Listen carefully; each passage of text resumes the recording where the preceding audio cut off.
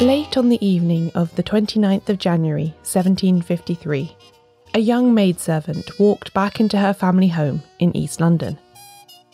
She had no shoes or luggage with her, and her hands and feet were filthy, as was the underdress and petticoat she was wearing.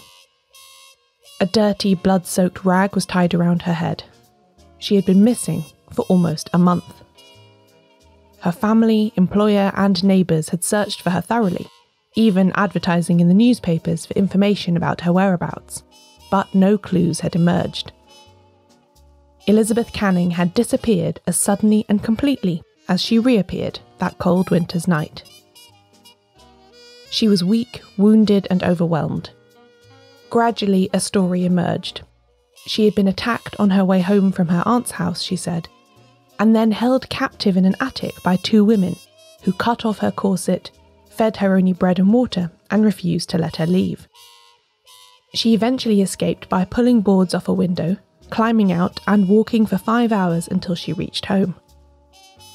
A neighbour thought her description of the attic sounded like a house he knew about 10 miles away, and thus a chain of events was set in motion that resulted in one of 18th century England's most notorious trials, an old-fashioned media sensation, and, eventually, a brilliant and creepy 20th century crime novel. Today, we're looking at the kidnap of Elizabeth Canning and everything that came after.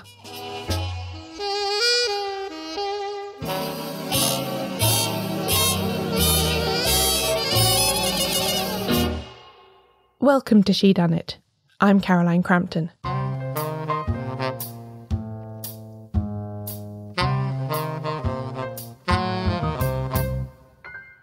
Before we get into this episode properly, there's something I need to tell you about. This marks the beginning of the 2022 Shedunnit Pledge Drive, and the aim is to add 100 new members to the podcast's membership scheme, the Shedunnit Book Club, between now and the end of the year. And there's a special gift just for those who join during this time, the Shedunnit Guide to Golden Age Detective Fiction. This is a little pamphlet that I've put together that will hopefully help readers who want to broaden their mystery reading, but don't know where to start. For each of 6 Golden Age authors, Ngaio Marsh, Marjorie Allingham, Gladys Mitchell, Nicholas Blake and Michael Innes, I've written an overview of them and their work, and created a flowchart that you can use to work out which of their many books to start with, or which one to try next. Where do I start with this author you've mentioned? Is a question I often get asked by listeners over email and DM. And so I put all my thoughts into this one handy, user-friendly guide. But this guide is a Pledge Drive perk, and it's only for Shedunnit Book Club members. So if you'd like to have it available to you, as you're expanding your library of Golden Age detective fiction, you will need to join now at shedunnitshow.com/pledgedrive. A few other reasons why you might want to join. As well as the Shedunnit Guide to Golden Age Detective Fiction, members get all episodes of the podcast without advertising, access to a special bonus podcast feed of extra content, the Super Secret Club forum, the regular watching party for a mystery film or TV show, and of course the monthly book club where we choose, read and discuss a different classic detective novel every month. The club has been running for over 3 years now, so one big perk of joining at this point is that there's a pretty substantial library of over 100 bonus episodes that you can go back and enjoy, including a special primer about every book the club has read, behind-the-scenes stuff about how I make the podcast, and longer versions of interviews with some of my past guests. If you like Shedunnit, and you want more of it to listen to, well, this is the way to do it. So if any of that sounds good to you, and you're in a position to support an independent podcast, visit shedunnitshow.com/pledgedrive now to do that and help me reach my goal of 100 new members by the end of the year.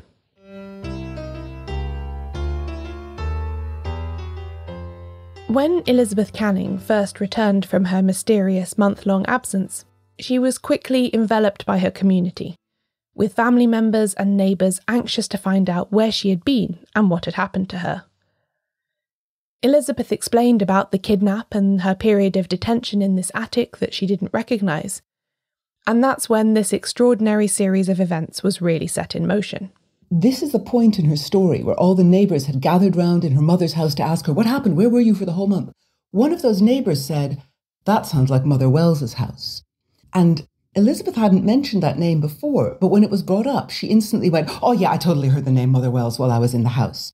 And everybody concerned, everybody, we're talking aldermen, family, neighbours, officials, complete randomers, they all headed off to Susanna Wells's house, which was about 10 miles from Elizabeth's, to see what they could find. This is Tana French, a crime writer herself and a particular aficionado of the Elizabeth Canning case.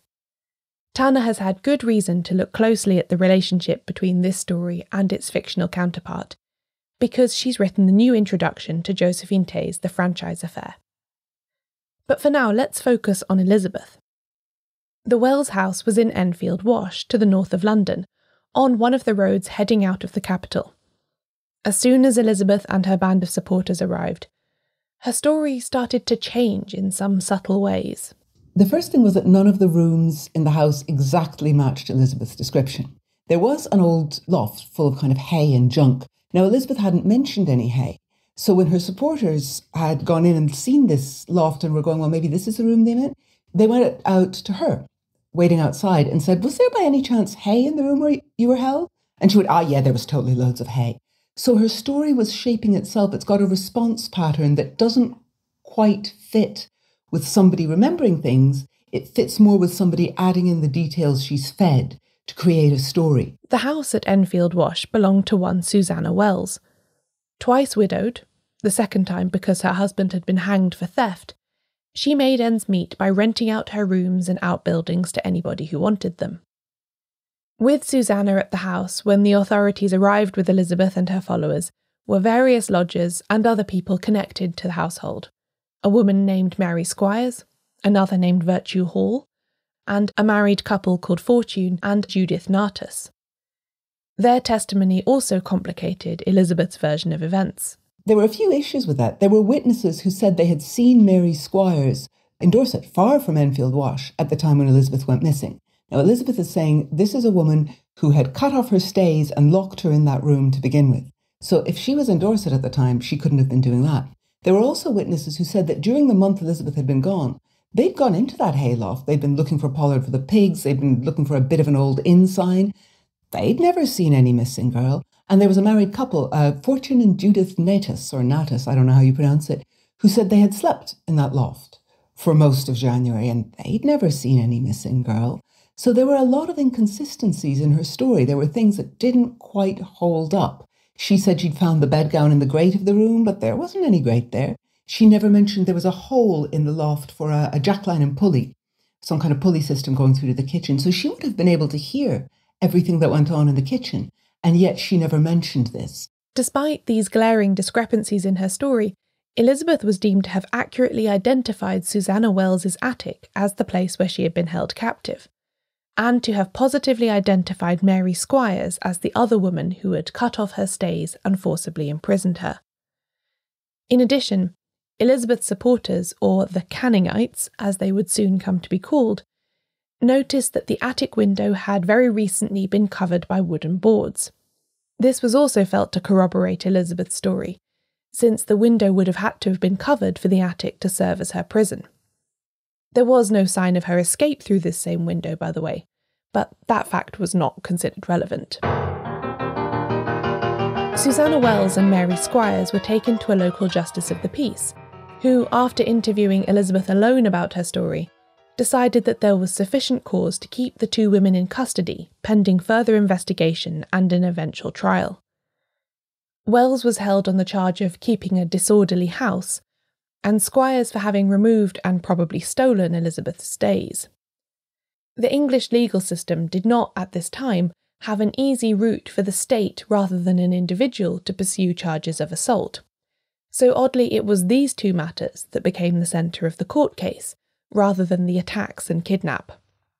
The theft of the stays was especially relevant, since their value of around 10 shillings was sufficiently high that the theft was considered a capital offence, and if found guilty, Squires could be hanged. An investigation into the particulars of the case was carried out, and Elizabeth was very lucky with that too.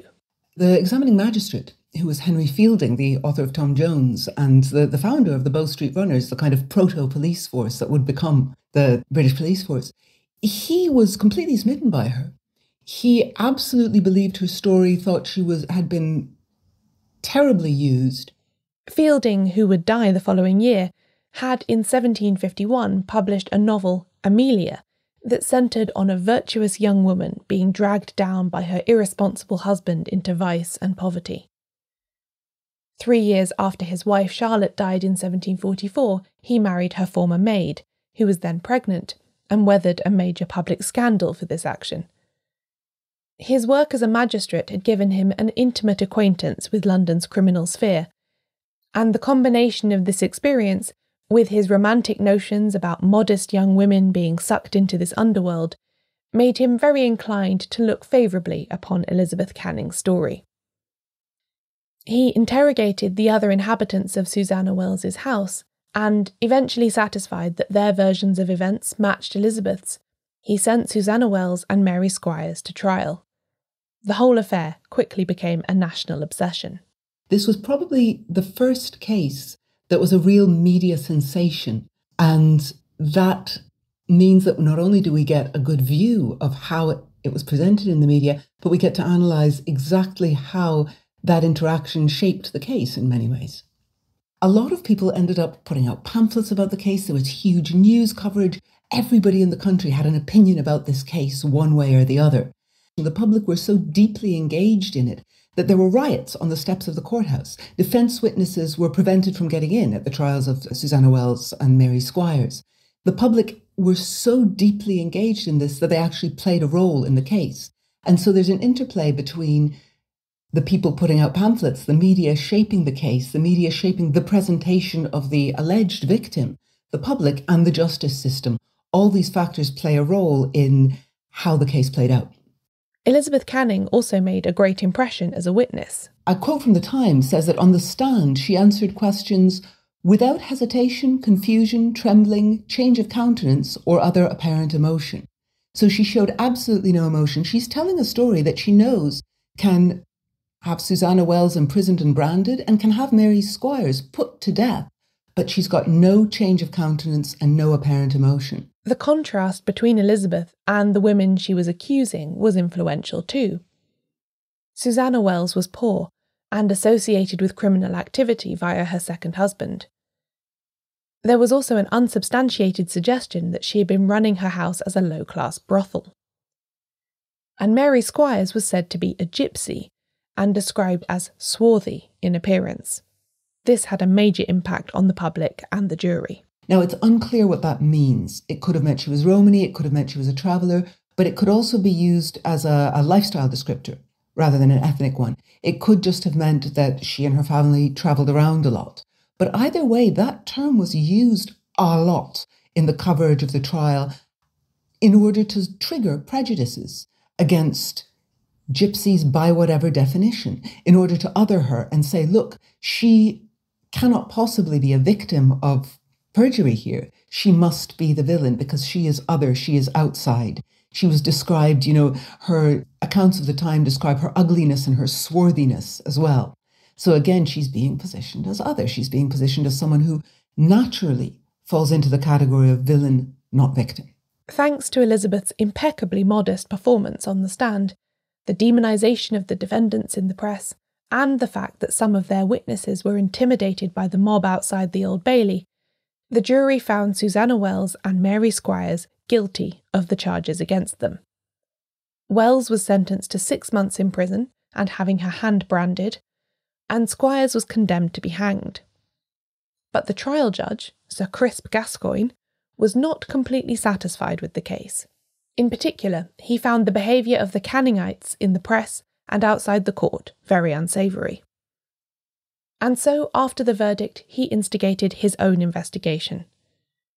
He eventually found that one of the prosecution witnesses, Virtue Hall, who had given Henry Fielding a statement saying that she had witnessed Canning's arrival at the Enfield wash house and seen Squires assault and imprison her, was not speaking the truth.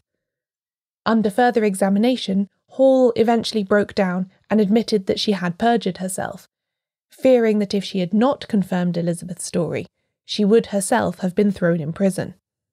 A new trial was ordered, this time of Elizabeth Canning herself, for perjury.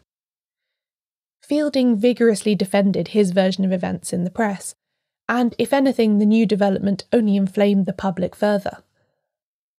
Gascoigne had to leave the court before Elizabeth's verdict was handed down, as it was considered too dangerous for him to be present at the moment when she was found guilty of perjury, new witnesses having confirmed that Mary Squires was indeed in Dorset at the time of the kidnap. Elizabeth was found guilty, and Susanna Wells and Mary Squires were acquitted. The kidnap of Elizabeth Canning was proved to be a fictional tale, invented by that young woman for an unknown purpose. The legal proceedings concluded with Elizabeth being sentenced to 1 month's imprisonment and 7 years' transportation to the British colonies in America. But the fascination with this whole affair was only just beginning. As we'll learn after the break.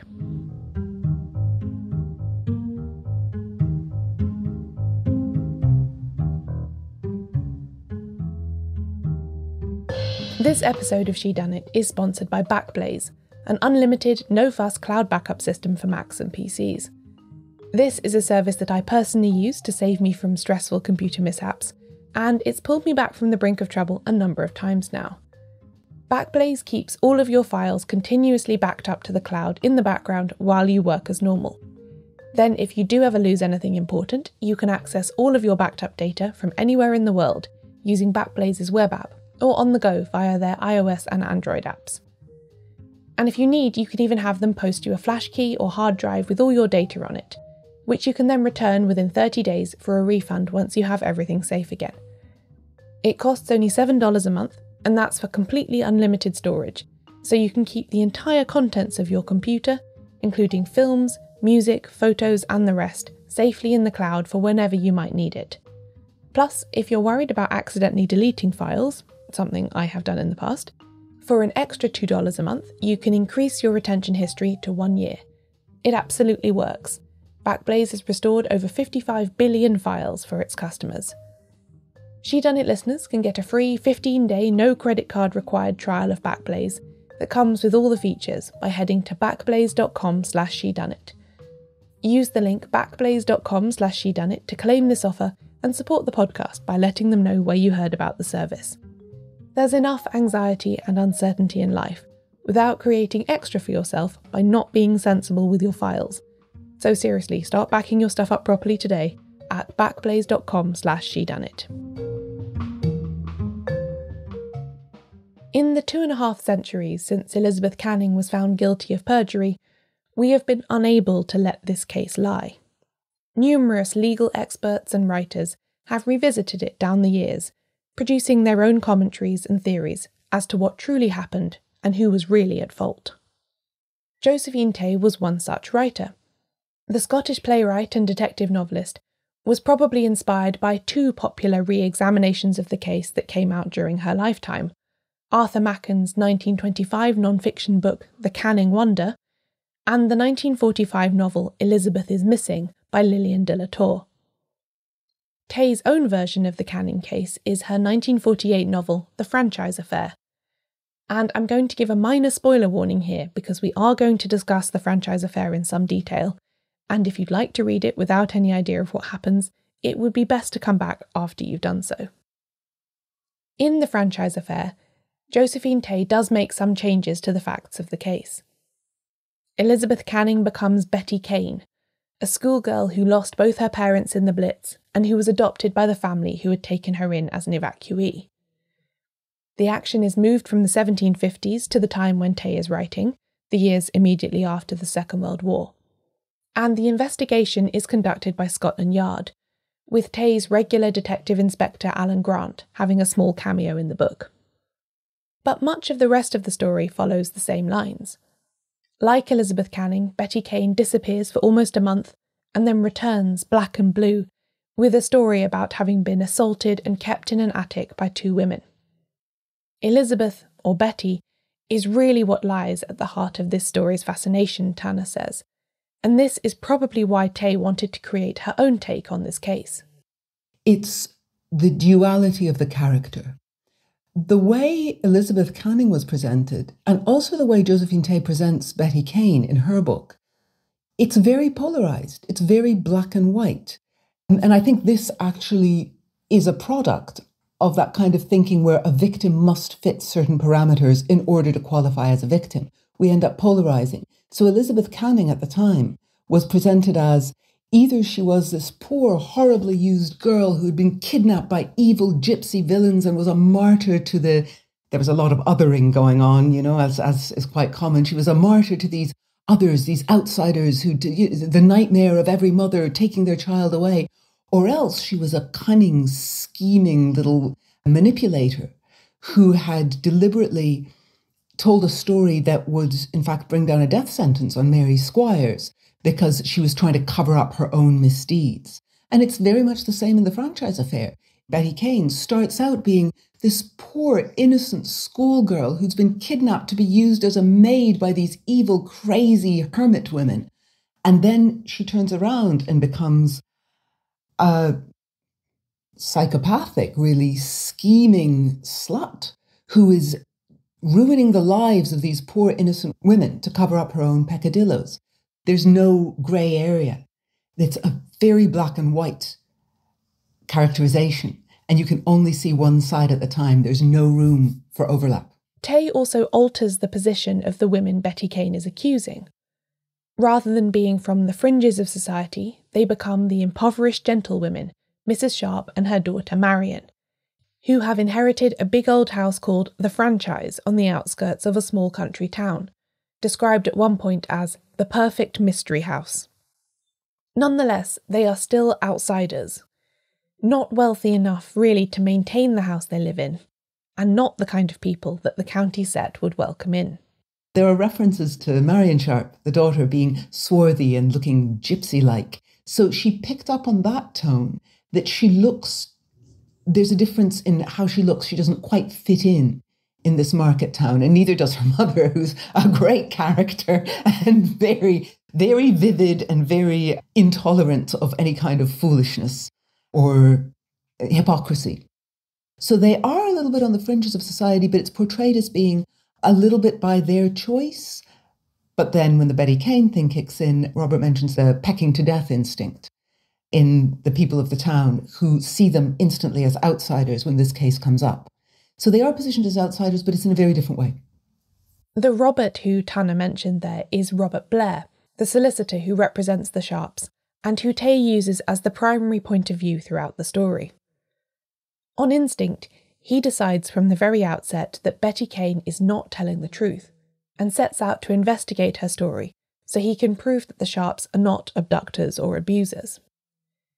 He is even made aware partway through of the similarities with the Canning case, which is a knowing nod by Tey to her source material. Robert represents the reader as he struggles towards some kind of certainty, and in Tey's version of the original case, unlike some other retellings, we are led to believe that there is definitely a good side and a bad side.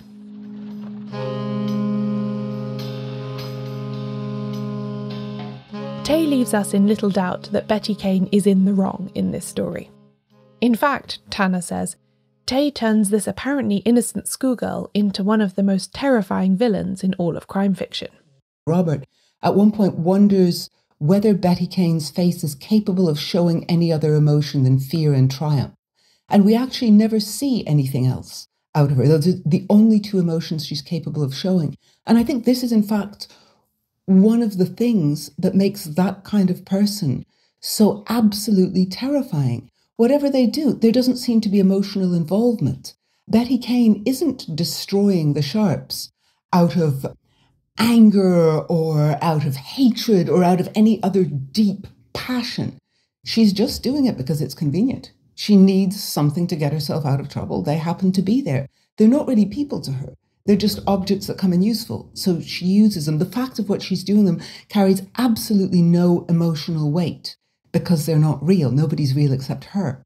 And for most of us, that viewpoint it's utterly alien. That's terrifying. And it's what makes Betty Kane such a great villain. She is genuinely terrifying, and she never does anything violent. She never commits any crime more serious than perjury, and we only see her for a few pages out of the whole book. All she ever does is peacefully and quietly, calmly answer questions. That's it. That's all she does. And yet she's terrifying. Aside from a few very minor scuffles, The Franchise Affair is not a book that depicts physical violence. And yet Betty Kane is a figure we fear, because we know that she can, and will, without compunction, ruin people's lives. Although crime writers like Anthony Berkeley had begun to experiment with more psychological takes on the classic whodunit during the Golden Age period before the Second World War, it was still rare in the 1940s for such an intense and dark novel as The Franchise Affair not to actually contain a murder. Murderless mystery novels at the time tended to be more light-hearted, and this book is anything but. With the character of Betty Kane, Tey explores one of the major themes of the Elizabeth Canning case. Who gets to be a victim? But the way she does it isn't without issues, Tanner says. It's a problematic book in a couple of ways. It's got some serious problems with classism. And it's got basically the view that's presented is that working class people, they're the salt of the earth, as long as they stay in their place and they cheerfully and willingly do whatever the upper classes need, regardless of personal sacrifice. If they overstep the class boundaries, they become grotesque and figures of ridicule and disgust. And Betty Kane's, her villainy, her evil, is presented as being quite tightly linked to her overstepping class boundaries. This is a girl from a definitely very lower working class family, I'd say. Her parents were not well off, her mother in particular is portrayed as having been not well-bred, darling, not quite the thing. And she has made herself a cuckoo in the nest of this nice middle-class family, her foster family, and then she has tried to take down to upper middle-class women in order to cover up for her own sins. And this class gap and her transgression is shown as very closely linked to moral transgression. By flipping the class dynamics from the original case, and making the women accused of a higher class than the girl accusing them, Tey is reflecting more of the societal prejudices of her own time than that of Elizabeth Canning's day. The same is true of the book's attitudes to women and sexuality. And the other one is, it's got some serious problems with sexism as well. And the idea of Betty Kane, over and over again, when they're talking about her being this poor innocent schoolgirl victim, the alternative that crops up, if she's not a poor innocent victim, then the obvious alternative is that she must have been with a man. In other words, the opposite of innocent is sexual, and her evil is also presented as linked to her sexuality. And if she was off with a man, then clearly she is evil and scheming and lying, and that's the moment when the case turns in public opinion. And I think it says a lot about how a society defines innocence and what it wants to see in a victim. If you look at the Elizabeth Canning case, the definition of victimhood is quite different. There are a lot of mentions from Elizabeth's supporters about how retiring and modest she is. And a previous employer who ran a pub mentioned in her favour that she wouldn't even come out of the back room to talk to customers. In other words, being quiet, being retiring, being modest, those are the things that people wanted to see in a victim of her class and gender, this retiring quality. This is in 1753. What defines a good victim. And it's quite different when Josephine Tey is writing in the 1950s. Over and over, she comes back to images of purity from Betty Kane's supporters. She looks like St. Bernadette. She looks like a child. She looks like she's, quote, never kissed anything but the book. It's sexual purity and innocence that constitute the good victim. And those are the opposite of those. Sexual awareness and activity are what constitute not a victim. So it's very interesting in what it says about the society where these things take place. What do we look for in a victim? How do you need to view someone in order to be able to assess them as a potential victim? And unlike in the original case, Josephine Tey gives her version of the story a definitive solution. Robert is able to discover how and why Betty Kane fabricated her own abduction. Whereas we still don't know, and likely never will, where Elizabeth Canning was for that month during which she claimed to be kidnapped. At her perjury trial, she said that she, quote, had no intention of swearing the gypsy's life away, and that what had been done was only defending herself and desired to be considered unfortunate. Perhaps she ran away with a lover, Or maybe she was in hiding after an illegal abortion. She may well be a figure to be pitied alongside the woman she almost sent to the gallows. 18th century England was hardly a kind place to a girl who found herself in trouble. Regardless, her story still has power over us. And that's because its central horror is so recognisable.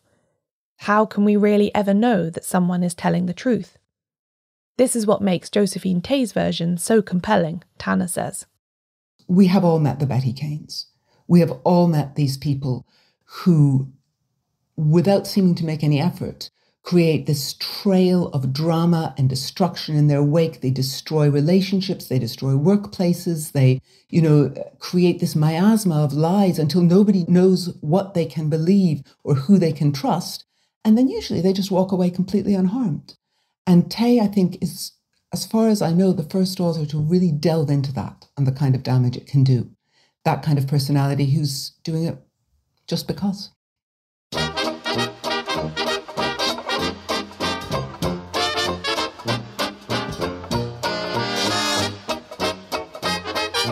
This episode of Shedunnit was written and narrated by me, Caroline Crampton. Many thanks to my guest, Tanner French. The new Penguin edition of The Franchise Affair, which includes her new introduction, is available now. And Tanner's own latest novel is The Searcher, now available in paperback. Find links to all the books mentioned and other information about this episode at shedunnitshow.com/The Kidnap of Elizabeth Canning. I publish transcripts of every episode, including this one. Find them all at shedunnitshow.com/transcripts. If you'd like to help Shedunnit reach its pledge drive goal of 100 new members and support another year of the podcast too, join the Shedunnit Book Club now. Once you join, you'll instantly get your copy of the Shedunnit Guide to Golden Age Detective Fiction, plus the entire back catalogue of bonus episodes, as well as access to the secret Shedunnit forum, where we discuss mystery novels and a lot of other things. Sign up now at shedunnitshow.com/pledge drive. Shedunnit is edited by Euan MacAleece. Production assistance from Leandra Griffith. Member support for the Shedunnit Book Club from Connor McLoughlin. The podcast advertising partner is Multitude. Thanks for listening. I'll be back in 2 weeks with another episode.